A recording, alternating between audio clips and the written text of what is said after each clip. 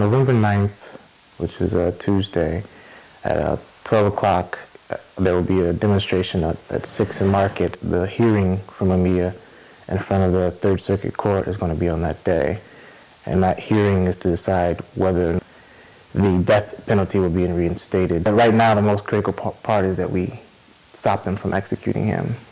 And that is why we need as many people as possible to come out on November 9th. The 9th is important. At this critical stage, it's to save him and stop them from executing him.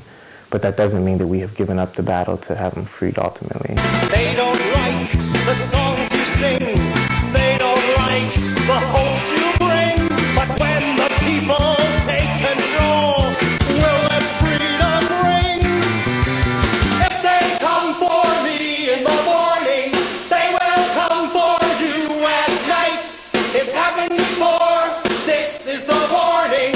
Now's the time to stand and fight. Another effort is being made by the government to silence him with illegal lynching. If they come for me in the morning. Any time any political activist speaks out against any U.S. policy, whether it's at home or abroad, the government always tries to silence them and to label them as either a so-called terrorist or as a cop killer in the incident of Mumia Abu-Jamal.